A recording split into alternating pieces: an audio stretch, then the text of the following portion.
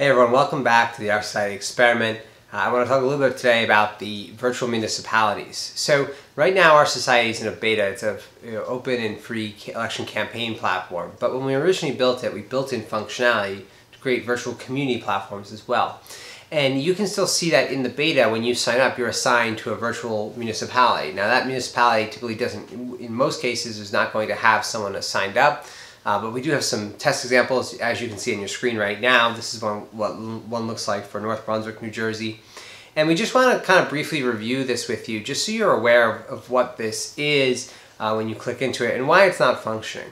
So it's not functioning because we had to, just because of both time and money constraints, we had to pick a direction we wanted to go in when developing the platform. And with 2018 being such a critical election year for the state of New Jersey, we wanted to make sure that we focused on something that could really have the most immediate impact and empowerment to individuals running for office.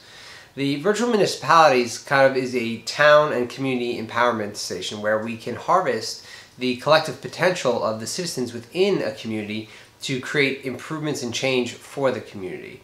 On the top, and you can see it on your screen right now, this is where we'd have the mayor's picture, so the leader of the community. In this specific example, we have North Brunswick, New Jersey's mayor, Francis Mac Womack. Mac and the administration of North Brunswick, and I should also just note the administration of Highland Park, have been incredibly helpful to the OurSociety Experiment. They've given us a lot of time. They've let us communicate with us a lot. And although we've decided to go in a different direction, we're still kind of in touch with them for the potential in the future of having them be on board for the community platform. Again, if you scroll down here, you can see this section where it says Articles, Policies, Plans, and Vision. Very similar to the candidate profile, except these are town-wide. So the idea was if someone as a community contributor wanted to get involved and wanted to submit content and ideas and ways to improve the community, they could do so. And the only way they'd have to do that is write to our society, especially in the beta, and say, hey, I want to be able to contribute. And we could switch it on their profile so they could post articles to their town for ways to improve the town. This was the idea of bringing the town hall to home, so you can make an impact in your community now without having to go to a meeting at 7 p.m. on a Tuesday. You can reach your fellow constituents and reach your fellow peers in your community and give them your perspective on problems that need to be solved in the community. Now, the community platform is subject to the same restrictions that the candidate platform is. It must be issue-focused, it must be fact-focused, you must present clear plans of action. Again, this is about empowering individuals who want to make change, not being a social sounding board like Facebook, for example. That's not the function of our society, or nor what we want to do.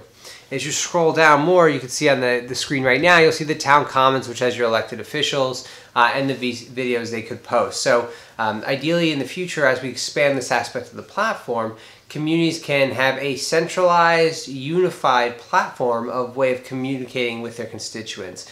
Much like the free and open election campaign platform, we wanted to cut through all the noise found on traditional community websites, cut through the design and present a more aesthetically appealing and easy to use design. And that's kind of what we did with the OurSociety virtual municipalities.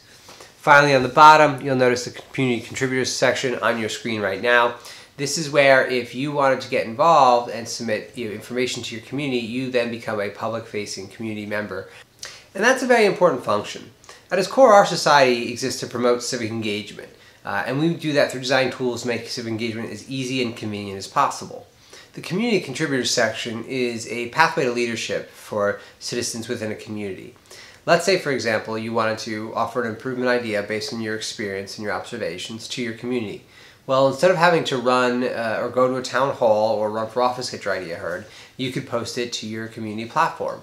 And people will see that it's your idea, and then people can upvote or downvote the article to kind of give some litmus on the popularity of it. And these articles, of course, are subject to the same restrictions that the candidate profiles are. It's about creating valid content, not about slandering or anything like that.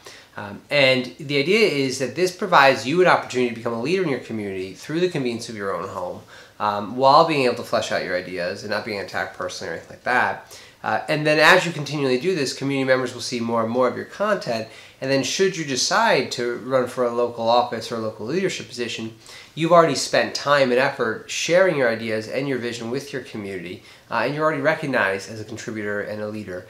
So we believe that this is a much more direct pathway to involvement and a pathway to becoming elected for office using our free campaign software that would essentially tie into this platform, providing a way for you to become a more empowered citizen and become more involved in your community and the lifestyle that surrounds it.